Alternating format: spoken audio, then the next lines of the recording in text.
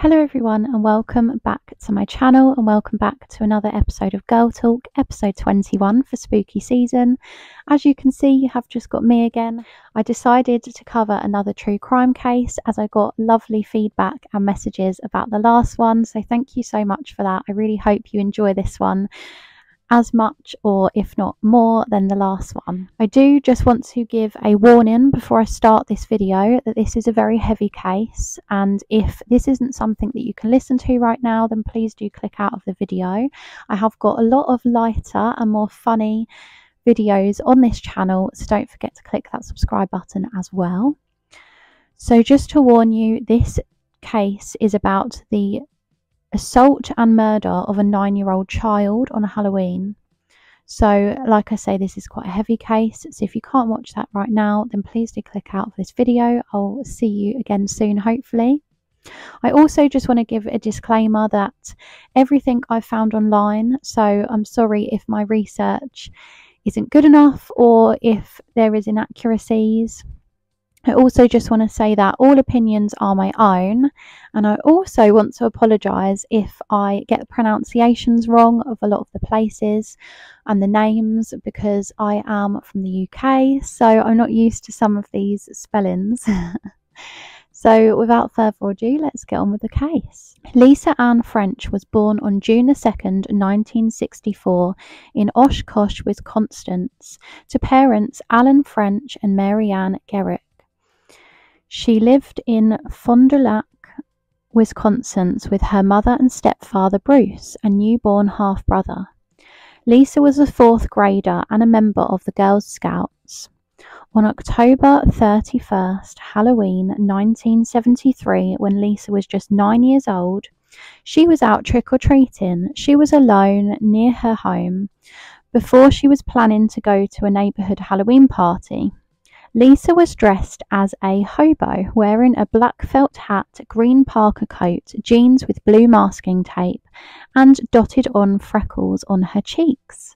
She was full of excitement as she left her home about 5:45 p.m, ready to go and collect some sweets from her neighbours. Lisa had intended to go with her friend Anne Parker, but sadly Anne, due to being a bit naughty, had been grounded, so Lisa had to go trick-or-treating alone.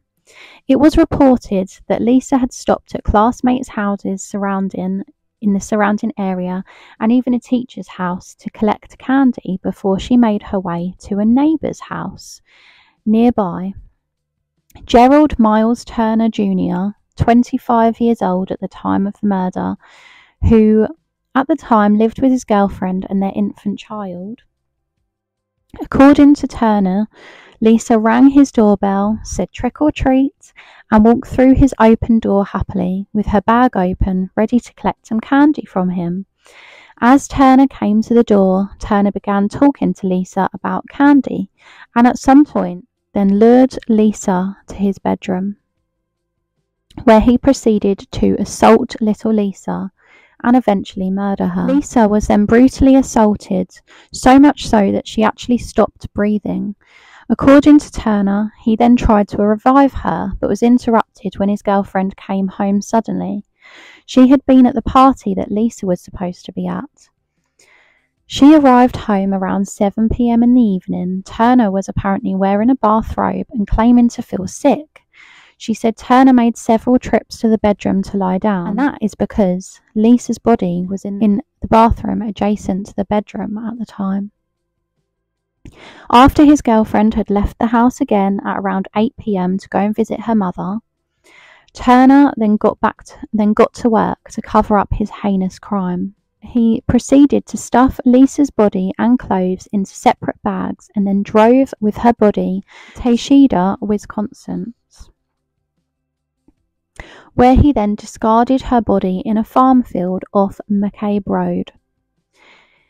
In an effort to avoid leaving any evidence of fingerprints on Lisa's body or at the crime scene, Turner wore socks on his hands when he moved Lisa's body.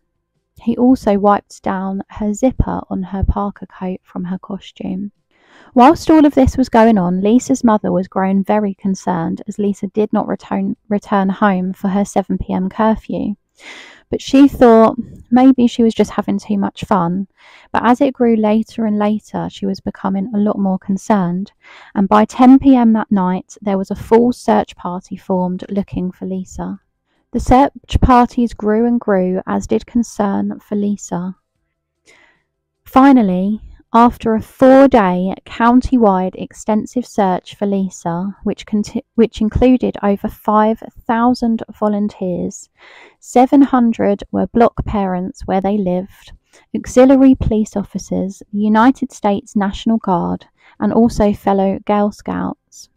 A farmer called Gerald was returning home in his tractor in the farm where Lisa had been left, and on November 3rd, 1973, around approximately 11:30 a.m., she was discovered.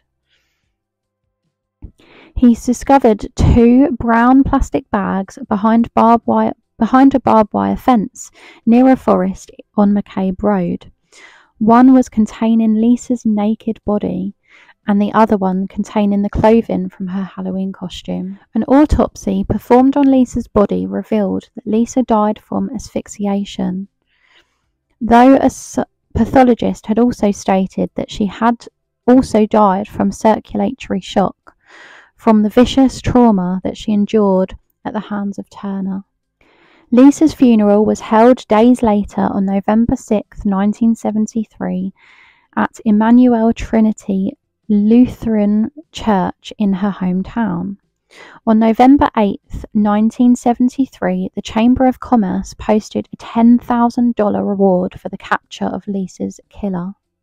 Turner was initially made a suspect of the murder of Lisa early in the investigation, but it actually took him 9 months of questioning and testing until he finally confessed to the murder of Lisa.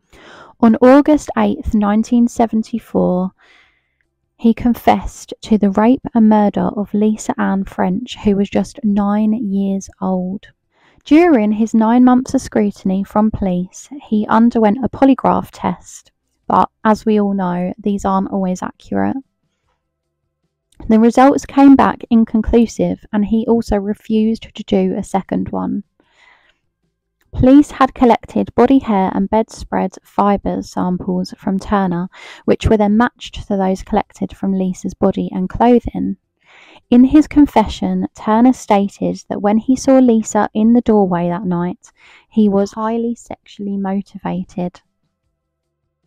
After all his awful acts were performed, he then noticed that Lisa had stopped breathing after the assault, but he then put his head to her chest and realised he could still hear her heart beating. He apparently then attempted to revive her by placing his hands over her chest and listening again, until he was startled when he heard his girlfriend's car pull up to their house. Turner was taken into police custody on August 9, 1974, and then convicted on February 4, 1975 by a jury on the charges of second-degree murder and enticing a child for immoral purposes and acts of sexual perversion. He was sentenced to 38 years and 6 months in prison. Turner was paroled on October 13, 1992, after serving just 17 years and 8 months. Released for good behaviour, his parole sparked multiple community protests and public outrage amongst Lisa's family and residents of Milwaukee, which is where Turner was living in a halfway house during his first parole.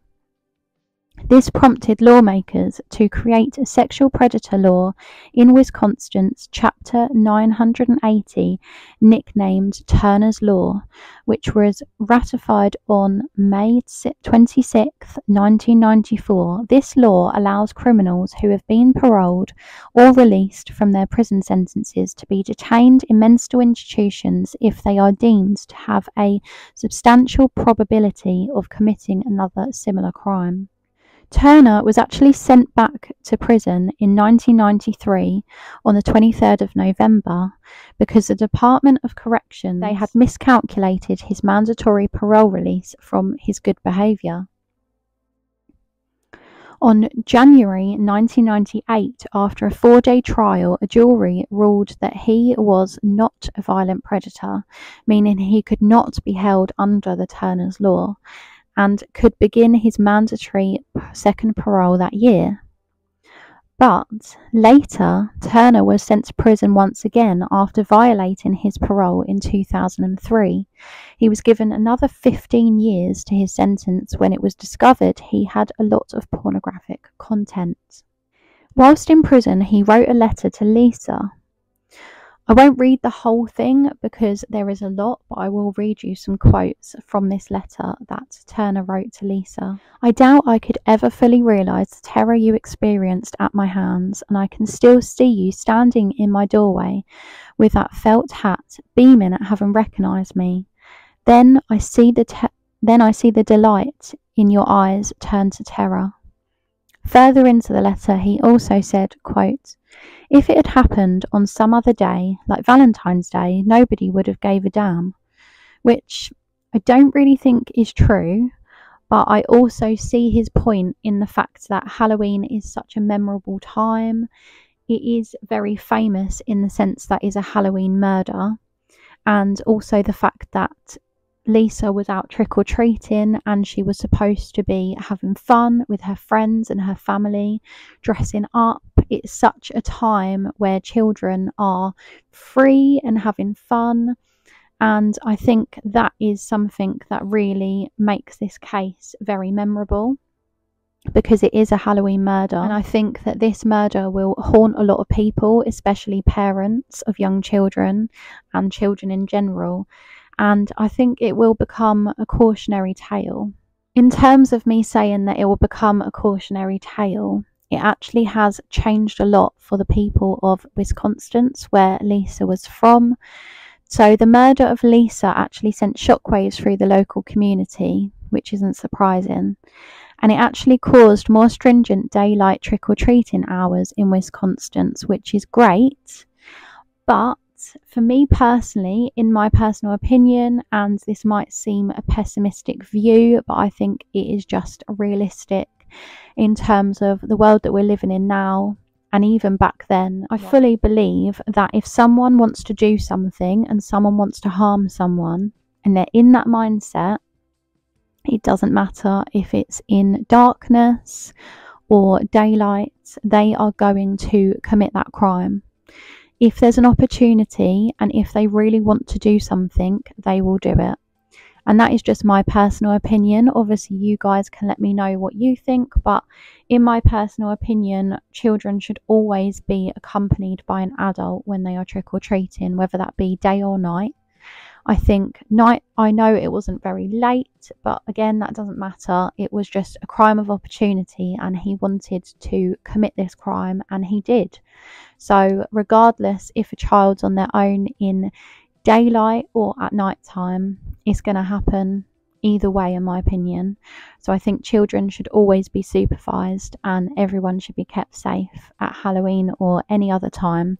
Because if you look at other cases, for example, if you look at the Soham murders with Holly and Jessica, happened in daytime, where they were lured into the house of Kevin Huntley, and they were just, I feel sure they were just out buying sweets.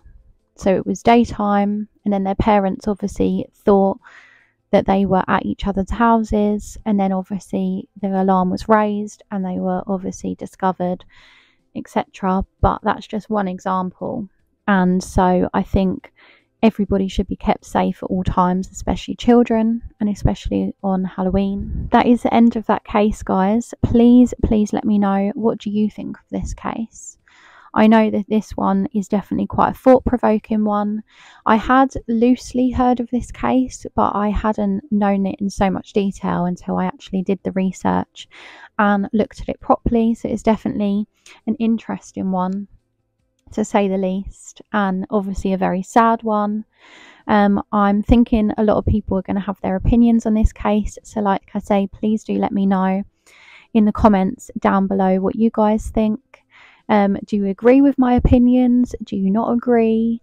Let's have a chat, and don't forget to like this video, subscribe to my channel, share with a friend, and also go and enter the giveaway. So if you are in the UK, you can still enter my giveaway to be in with the chance of winning the Body Shop advent calendar in time for the lead up to Christmas. So we're getting closer and closer, so make sure you share with your friends and we'll get there even quicker.